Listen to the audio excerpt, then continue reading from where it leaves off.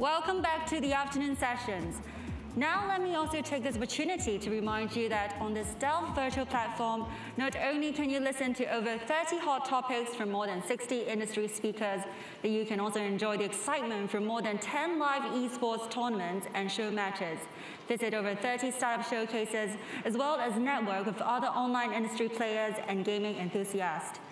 Once again, we are very grateful for your participation and support from our partners, including Adidas and Cinox as our rewards partner, and Universal Production Music as our music partner, as well as our supporting organization towards Stealth this year.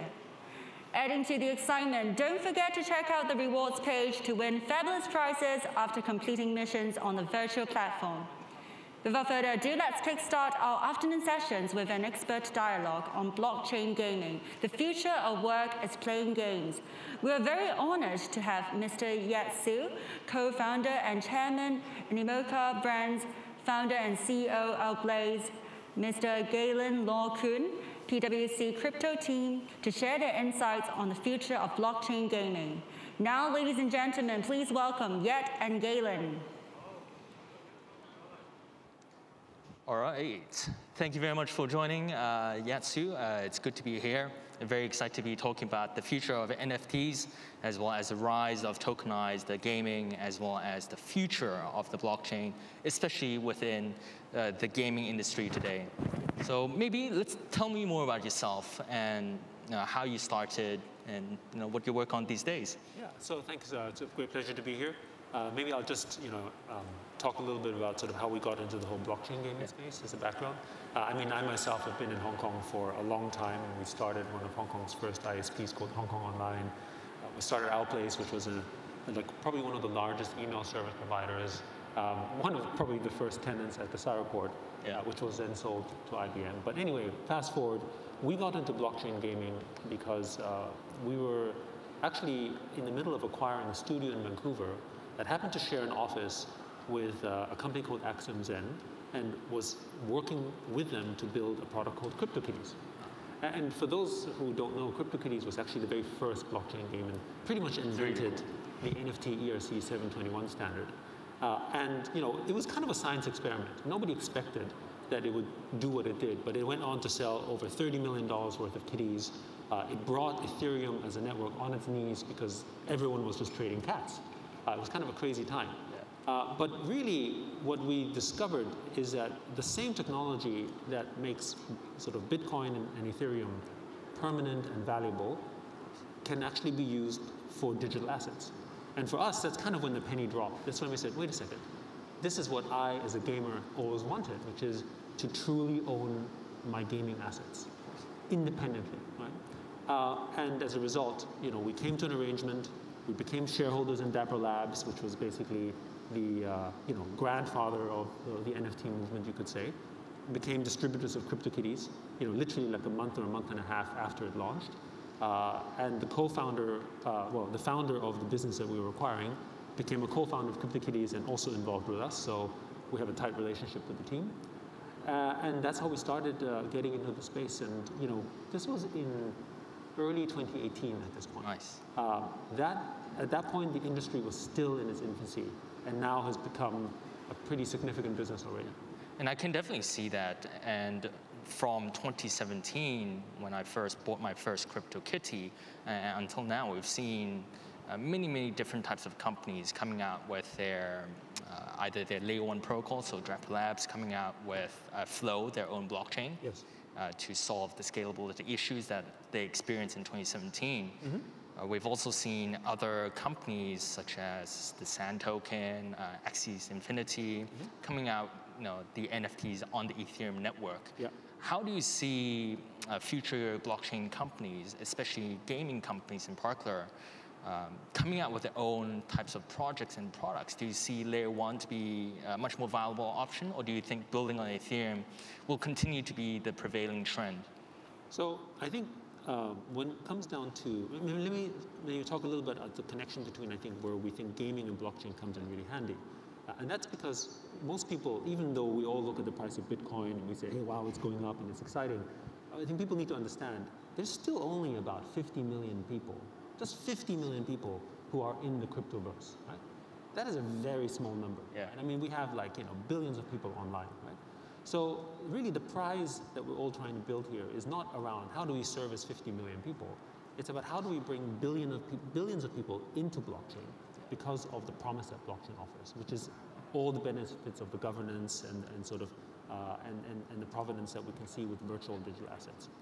And so the connection between gamers is exciting because all gamers who play games today, which is 2.6 billion of them, actually understand virtual currency. They actually understand this. And they also understand virtual assets because what are they buying in their games? All virtual assets, except they don't really own them. Yeah. Right, so that's where the connection comes in. And so we think actually gaming will effectively supercharge the blockchain industry. And they will be the ones that bring mass adoption to blockchain. It's the gamers. Now, that comes into your question in relation to scalability. We have seen with Ethereum that, as an on-chain solution, it can handle it. But what we have to also consider is that the safety of that network comes from the millions of nodes that are out there, right? And therefore, that is how you prove that the virtual asset is really yours. Because you don't have a central authority saying you own it.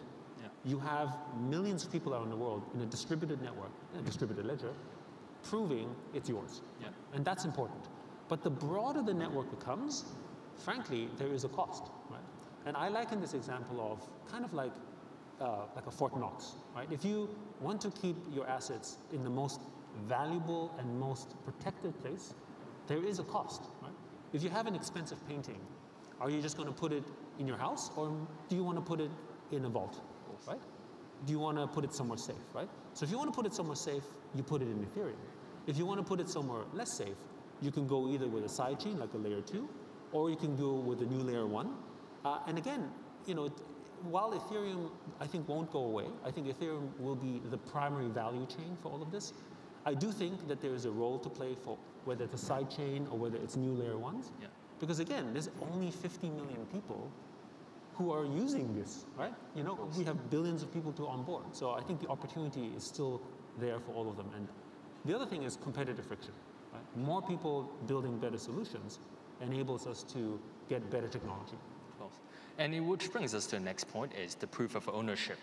And you probably know me, I'm a huge fan of Clash of Clans. I've been playing for 6-7 years, right from the beginning. And I just recall in early 2000, there was this game called Maze Defense, and it's basically a tower defense strategy, and you would build mazes.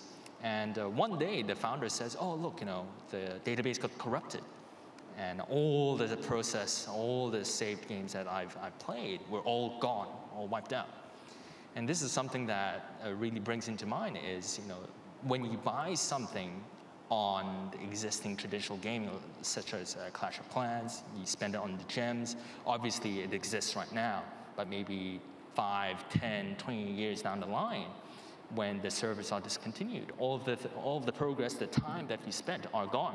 That's right. So the beauty of having NFT tokens is once you buy it, it will always be there. And which brings to your point is, if you build on Ethereum, yes, the token's there. But when you talk about other layer 1 solutions that might not have a proven track record, which is what you said, is it could be issues with the storage of value, or if the token disappears because the chain simply, no one is using. So which brings us to where do you see the industry moving in the next 6 to 12 months? And how do you see gaming companies incorporating blockchain technologies into their day-to-day workflow and games? Sure. So maybe just to quickly address the question, the point you make about sort of Ethereum versus another chain. We recently had an auction for the F1 Monaco track. It sold for the equivalent of $223,000 US. That seems like an enormous amount of money for an NFT, right? And what I can say though is that if that NFT was sold on another chain, I don't think we could get that kind of money. It's not because when you decide to work with a chain, you're not only just using the technology, you're accessing the community, right? And I think the way to look at chains is, like, let's say in a broad macro way, is I think of a chain almost like a country, right? You know, maybe you sell a product in Africa will have a different price than you sell a product in China or in Japan or in America. It's kind of the same thing. You're tapping into a community and into that infrastructure. Now, in the future, what we believe is that blockchain gaming, and of course we won't call it blockchain gaming. It's kind of a little bit like calling it internet or TCP/IP gaming, right? Like that doesn't make sense, right? But in the future of this sort of blockchain gaming universe, what we're really doing and what the industry is trying to do is to create real property rights for the assets that you have. And what that means is that when you develop true property rights, all of the innovation around true property ownership comes to bear, which is like financial services, which is, you know, whether it's rental products or it's leasing or it's buying, all that kind of stuff, all starts coming in because you have the banking services effectively you can do. And that, I think, will provide an environment where game companies themselves can provide and leverage the growth of their communities. Yes. Now, as a game company, I think most game companies do not understand blockchain for one simple reason. They are like feudal kingdoms. They themselves run the show, right? Yeah. And when you go, let's say for instance like Supercell, the makers of Clash Royale or Clash of Clans, right? Why should they give up power? Why should they sell assets and then have the community tell them what to do, right? I don't know any kingdom in the world that willingly gave up its empire, right? The pressure came from the players, or in the historical sense, from its citizens, right? Who demanded more liberty or more rights or more equality, whatever it was, they demanded it. And of course, the community broadly improved because free trade, you know, more merchant opportunities, more income, you know, all those things, you know, capitalism was able to flourish. But it was not possible when it was a dictatorship, effectively. And that is exactly what's happening in the game worlds. They run everything, right? And if they want to shut down, like, you know, I don't want to, you don't own anything anymore, or I delete the game, tough luck, right? And we think that gamers will always choose to play a game where they own everything in the future than not. And so we think the game industry won't willingly move there. It will be maybe some pioneering companies like ourselves and others that push it there, but the consumer will make the choice. Yeah. And I think game companies will have no choice but to go into that eventually. Yeah. And which leads us to the next point is what you guys are working on right now. And I've seen you guys are coming out with much more games in terms of like the tokens, the types of cards, the types of customization. Maybe tell the audience more about what you guys are working on and you know, what are the next steps you guys have? I mean, I think one of our highest profile projects in the blockchain space is Sandbox, which is basically kind of like a Minecraft but on a blockchain, where people are making their assets as NFTs. Yeah. We did list a token, right? And that token trades quite strongly. But what we discovered when we did that is that it wasn't just the token mechanism for capital. It created a huge audience of new users who got to learn about the product, right? Yeah. So in that sense, launching a token, your game currency as it were, is actually a marketing event as well, right? But then also, I think one of our more high-profile projects was F1 Delta Time. Yeah. We issued the Rev token on this one. F1 Delta Time is the official license game for Formula 1, Formula E as well, with Rev and MotoGP. And there, it's kind of like esports. We now have many esports sort of companies and individuals setting up, racing against themselves, and building and buying these parts. And I think what we see here is that this idea of ownership is so exciting for people because they can not only buy the assets and play them in the game, they can also take them somewhere else. Yeah. The value of these cars and assets have appreciated, but they haven't appreciated because the game design mechanism was built that way. It's because the demand of the assets increased. Yeah. Because more players wanted to move into that, and so we see that benefit the players themselves, who also, if they were early in the environment or early in the game and they are supporting it, then they can see the assets that they've developed appreciated. Yeah. And that's actually not that different from the real world, right? In the real world as well, you know, if you were an early real estate investor in Hong Kong and you were developing it, you would also see it appreciate. And the most important thing is that once the community owns a part of the asset, it has an incentive to make it work. Of course. Right? The vested interest. Vested interest, yeah. And on a parting note is, there are certainly a lot of issues with NFTs and gaming these days. And I think personally, one of the biggest issues is the usability.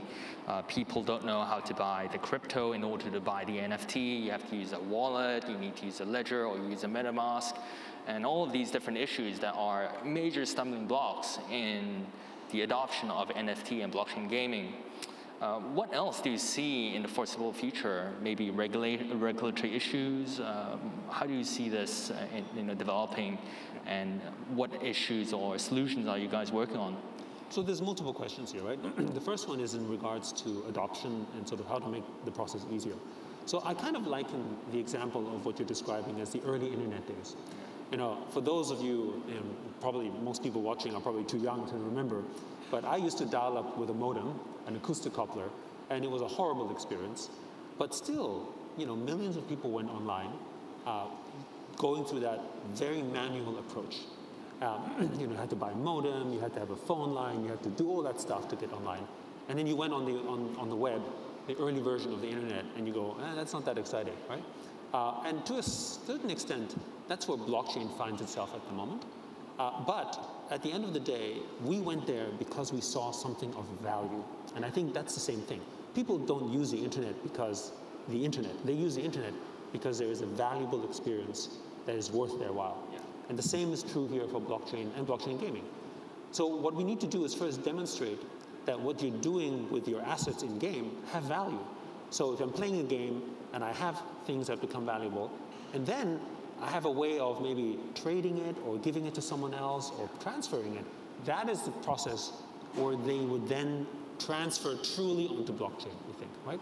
It's like a little bit like, if you don't have a bank account and, you get your first check, you will wait in the bank account for, hours, and you will sign everything so you can cash in your check. So we think that is a conversion process. Right? Yeah. So that's the first point. The second question in regards to regulation is that because real value and real money is involved, there is going to be certain elements of regulation that's already taking place.